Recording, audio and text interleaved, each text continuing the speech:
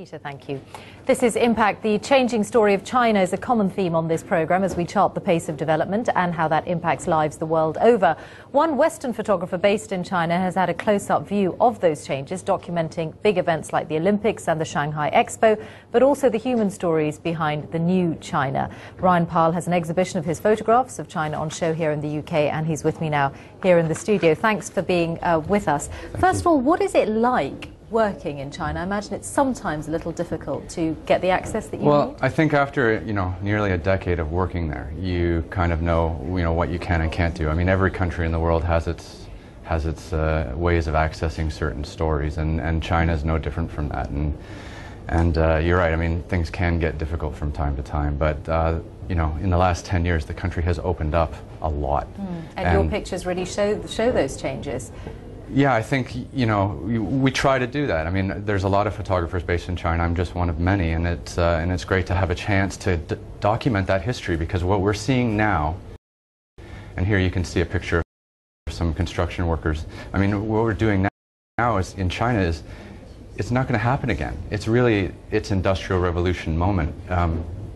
So this is one. These are a couple of the pictures you've taken of construction sites. So this is the kind of way that I guess you've seen the landscape change around you in the 10 years you've been there. I think that's a great way to describe it. The landscape is changing. People are moving from the countryside to the cities. That's a well-known story. And also the cities are regenerating themselves and becoming world-class. And as all this is moving forward, I'm just there trying to document this history, that moment. And I think in 10 or 20 years' time, we're all going to look at some of these pictures that I hope... Inside view on some of the events that we've covered, yes.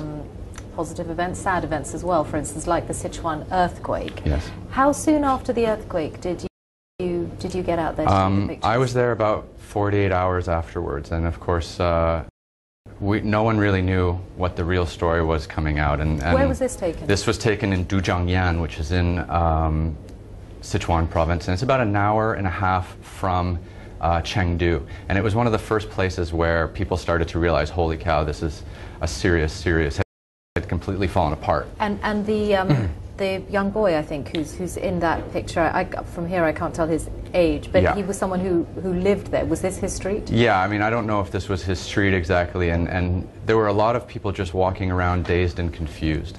And I think we've seen that a little bit in Christchurch in the last week or so. People are just in shock.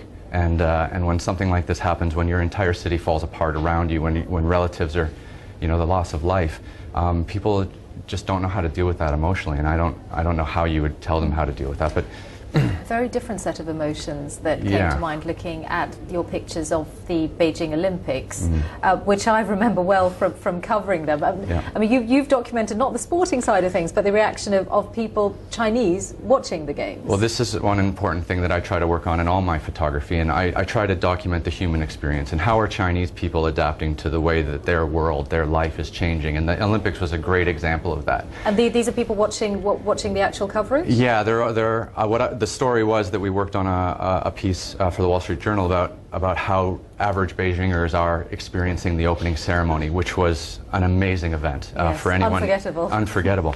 And here we had, in the street, tens and hundreds of people all queued up in front of these little tiny televisions, all looking over each other's shoulders, and the pride and the excitement was really there, and you could see that. And it was great because it was in the Hutongs and it was in August and it was hot and people were out in the streets, and there was a real kind of excitement. Was it similar when it came to the Shanghai Expo? Shanghai's the city you live in. I mean, I remember the Expo well. In fact, I remember standing in front of this building very well indeed. Yeah. The British Pavilion. Absolutely, and here you can see a Chinese guide taking some British nationals through, and the Expo was an unbelievable kind of undertaking for the Shanghai government to do. And of course, did China need to do this, or was the up to Beijing, do you think? Yeah, and it's China's getting very good at hosting these large-scale events, and the landscape is changing, and the Expo was pretty impressive to take a look at. Pyle, thanks for coming in to talk to us while you're here, and your photographs are online, and also your exhibition is happening in the UK right now. Thanks very much. Great, thank you.